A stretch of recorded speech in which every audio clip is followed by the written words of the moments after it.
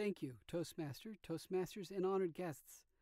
Organ music rises in a familiar old tune as a man steps out of a medical building. His footsteps are heard along the sidewalk towards the bus stop, where a woman and a young child are seated. The child is very energetic and talking nonstop about many things: family issues, a brother taking care of a sister, a thief, violence, strange visitors, adultery, friends becoming enemies, and secrets. The man is intrigued and asks the woman, "Is your child seeing a family counselor?" The woman looks at him with a confused expression. A second later, she laughs, realizing what he meant. "Oh no, he's just talking about the soap opera we watch."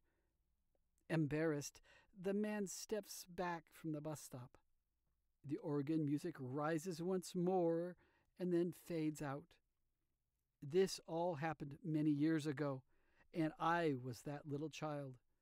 When I was young, my mother and I would regularly watch soap operas. It was soap operas where I first began to understand story and character development.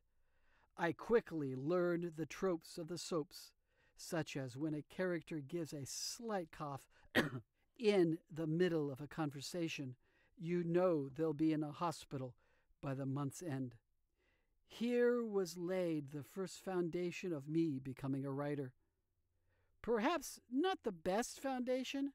It was better than the repetitive cliches of sitcoms like Three's Company, which seemed to only have one plot: being misunderstood.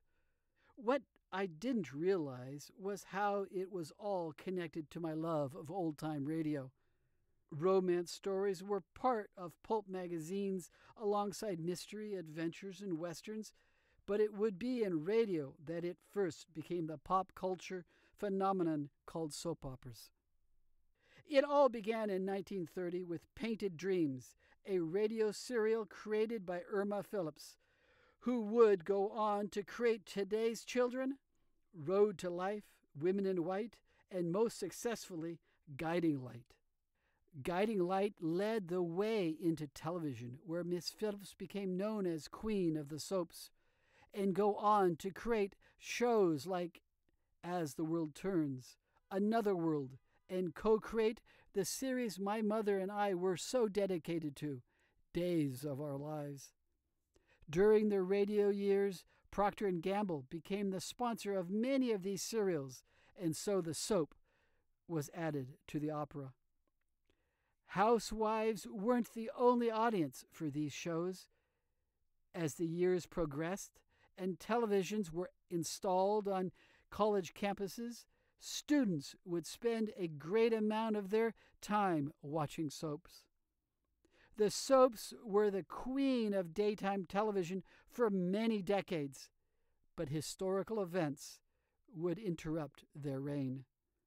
In 1987, the Iran-Contra hearings, followed by the Oliver North trial in 1989, would interfere with daytime television programming for many months, and the soap operas suffered as people never knew when the next episode would air. Then in 1995 came the trial of the century, lasting from January 24th to October 3rd, the murder trial of O.J. Simpson. For 8 months, the networks televised the trial instead of soaps and daytime programming.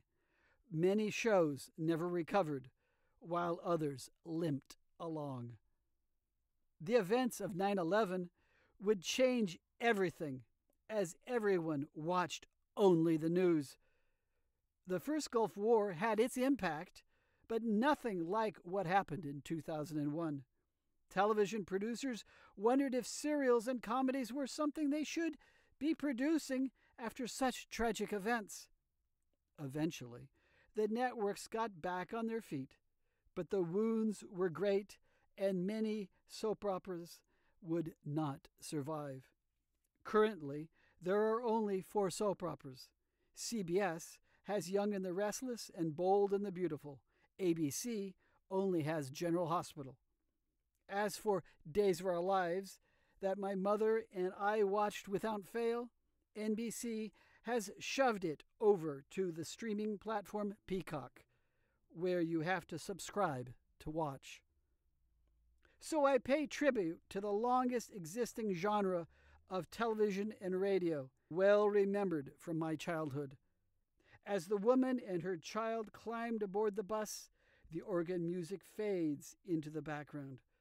Whatever happened to that bewildered man left on the side of the street, we will never know. Thank you.